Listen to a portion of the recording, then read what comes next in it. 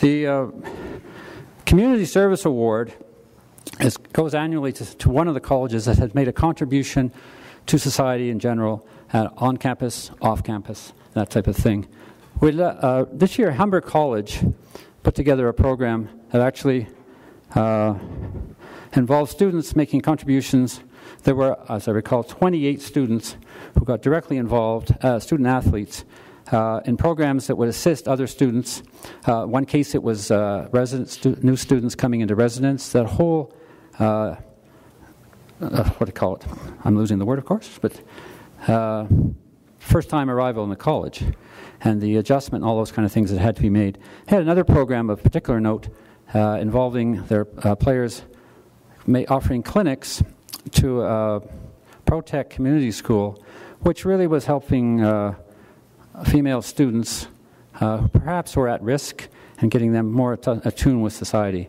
They gave clinics, fitness clinics, education programs, and things like that. It was particularly valuable, and if I can, most recognized was the quote from one of the athletes.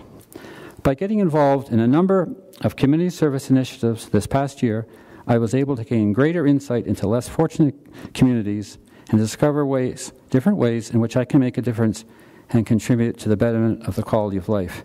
And that, along with what they do on the court, is what we are so proud of as CCAA athletes and their contribution to life in general. I ask Jim Bialik to please come up on behalf of Humber College and accept this award.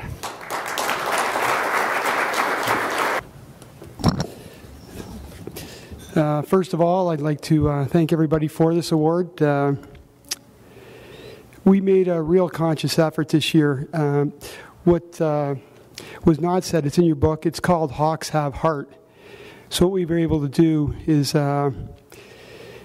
provide our athletes an opportunity to give back to the community, and it serves two purposes. One is it really puts our athletes out in the community and shows people that they do give back. The second is provides them an opportunity to make them a better citizen. And if you really want to have fun with it, it pads their resume. It shows people that they're more than athletes. The last thing I'd like to say with regards to this is we did two things. One is our community service. One is our academic. And the other thing we're very proud of is in our first semester alone, out of our 310 varsity athletes, we had 67 honor students. So we're able to provide for athletes on the court, in the classroom, and in the communities. And thank you again.